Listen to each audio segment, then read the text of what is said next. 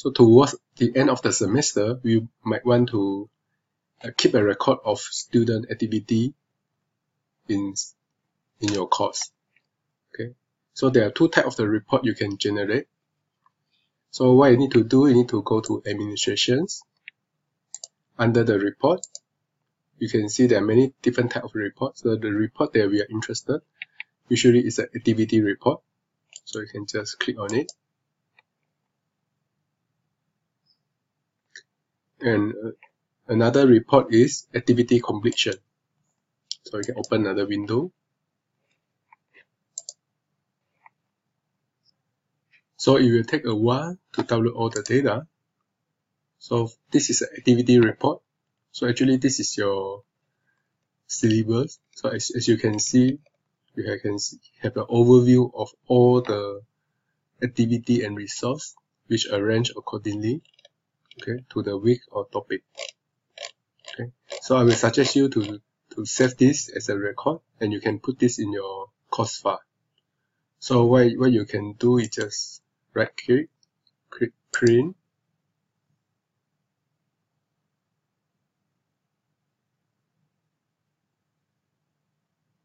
Okay.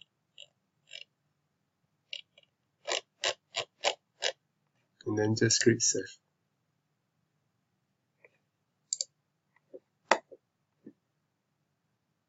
Okay, so this is how you can do it.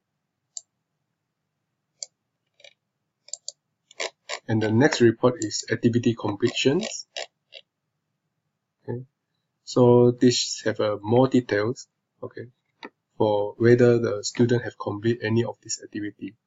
So basically, this can be considered as an attendance, okay, of their online course. Okay. So what you can do is just click on download Excel and then save it. Okay, then you can open it in Excel.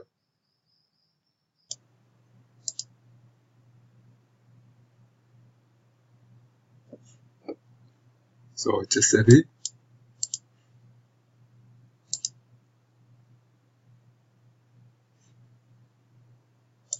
Okay, so now you have kept a record of your student activity in Smart UMS.